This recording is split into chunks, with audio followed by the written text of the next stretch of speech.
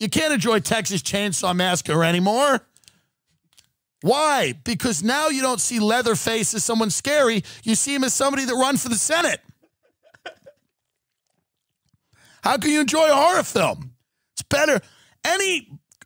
Jason, Freddy Krueger, these people are all better than the people who run the country. They've all done less killing. They've all done less killing than our leaders. How do you enjoy a horror movie?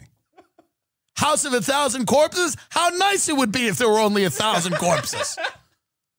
Do you know how many of these third world countries would go, you only killed 1,000 of us? They'd be dancing in the street with American flags on right now. 1,000 corpses is Tuesday morning before you have fucking lunch.